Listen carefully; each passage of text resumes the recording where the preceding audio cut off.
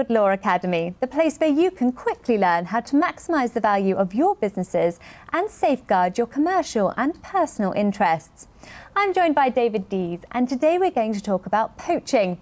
Not the type that goes on in the countryside, but what happens when an unscrupulous employee leaves to join a competitor. David, this is a pretty common problem, isn't it? It certainly is. We live in a very competitive world, and for most businesses, the people are the most valuable asset that they've got. So obviously, those individuals may have an idea that they can get paid more somewhere else. People may be after your employees, and you need to make sure that they don't walk off with something that's really valuable to you. Now, what can potentially go wrong here? Obviously, people forward plan, there's company secrets. How do people make sure that they're not going to lose their employees and obviously leak that information? Well, obviously you can't stop people working for somebody else, but what you want to try and do is limit the damage. A particular issue that comes up, of course, is your client list. That individual may be very important in your organisation, will have access to very important information, your client list typically, but also your pricing list. When they go and work for somebody else, potentially your competitor now has that information. It's very difficult to stop that happening, but there are some things that you can do. Tell me about the things you can do. The big problem, to start with the problem, is that the law is against anti-competition. The principle is that competition is a good thing because it's good for consumers, it's good for other business that buy services. So you're up against it from the start, but you can draft a senior employee's contract in such a way as to limit what they can do. You use the word poaching. That's a great word to use because that's what the lawyers call it as well. It's about poaching customers and it's about poaching your other employees because, as you know, often one employee may follow another. Yes. And some headhunters in larger towns are actually looking for teams of people. So what you do is you prepare your contracts in such a way as to make it more difficult for an employee who's left, firstly, to go after your customers, and secondly, to poach the other employees they've left behind. What sort of things can you put in the agreement to make it more difficult for your employees to leave and go to a competitor? There are typically 4 or 5 things that you can put in, and you've got to craft them very carefully. The first thing is to say that they can't compete with you at all. Now, as I said, the law is against that, so you've got to make it very, very narrow. It's a case of where less is more, so you would have a narrow radius around your existing business, and you might limit it for a short period of time, maybe 6 months. Secondly, with employees, you can limit it by identifying the type of employees they can't poach. So maybe senior staff in the same department to make it narrow. With customers, it's the same thing. If the customer list is very particular and regarded as confidential, they shouldn't be using it. You can limit it by saying if that particular individual has worked with those customers, then those are the customers that are excluded. Now, of course, you can't stop the other company from ringing somebody up from a phone book.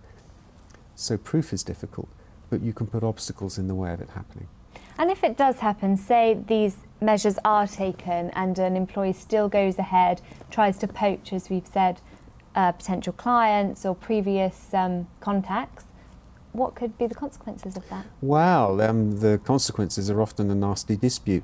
The first thing that you hear when you're in business is one of your more loyal customers will ring you and say, "You never guess what? That guy who used to work for you rang me up the other day and asked if I would do business with him." So often it's your own customers who let you know. Then you Loyalty. go to, well, that's good to have loyalty from your customers rather than your ex-employees. You then go and see your solicitor and you write a nasty letter. Often what happens is that the employee hasn't told the new employer that they've got a contract with these covenants in it. So one of the first thing you do is you say, here's a copy of that employee's contract. Were you aware that he was subject to restrictions? That's an embarrassing conversation that he's got to have with his new employer. And is the company, the new company, protected if he wasn't aware that their new employee had these restrictions? That's true. They can say that we didn't know about it and they're innocent.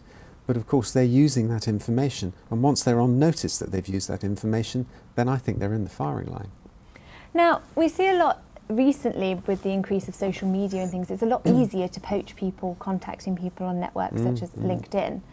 Is this becoming an increasing problem? I don't think it's becoming an increasing problem. I just think it's a problem. It's always been a problem, particularly in very aggressive industries like IT and other types of consultancy. It's always been a problem. And the idea is to produce something that's enforceable. If you go completely mad and say the individual can't work in the UK or the individual can't do anything that relates to the business, it's never going to be enforceable because the court won't give you an order. But if you make it narrow and specific, it's actually easier to enforce. We often hear about people implementing the term gardening leave. How does that work? Well, that's a very good question. Gardening leave is a clause in an employee's contract where the employer can ask them to do no work. They don't have to be in the garden, of course, but they're not working. They may have a long notice period, it might be 3 months or 6 months, and during that notice period, the contract will provide that you can make them do nothing, go home if you like. Would they still get paid? They still get paid because they're still under contract. That's a very good device because they are under contract. They can't complain that they've been fired. They're simply working out their notice without doing any work. Now, of course, that's a cost to the employer, but it's better than the alternative in many cases.